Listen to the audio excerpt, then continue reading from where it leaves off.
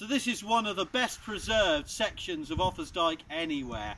And while it's not particularly long in this level of high quality preservation, perhaps 200, 250 metres, you really get a sense here, north of Trefonen on the Offa's Dyke path, of the full scale of the monument, built under the orders of King Offa in the late 8th century by a workforce probably drawn from the area and perhaps from the whole of Western Mercia to dig this huge monument. A monument that was intended to work as a military frontier, but also a monument intended to promote the fame and authority of a king who imagined he was the equal of Charlemagne, Charles the Great, his contemporary.